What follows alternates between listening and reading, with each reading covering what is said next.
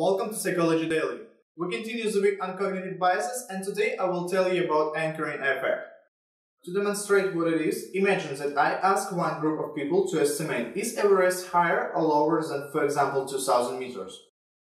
The other group I will ask the same question, but instead of 2000 meters, I will use 10,000 meters.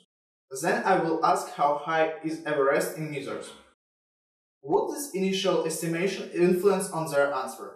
Yes, that is anchoring effect. In the study by Thomas Mussweiler and colleagues, they ask similar question, but about 10 years old car price. But before asking car experts like mechanics and car sellers, experimenter announced his price and asked to evaluate it. Then asked what price the car costs. As you can see, my Everest high question is very similar to their study. In line with anchoring effect, car expert provided different prices depending on initial estimation. How can you protect from this effect? Ask for reason why the anchor value might be inappropriate.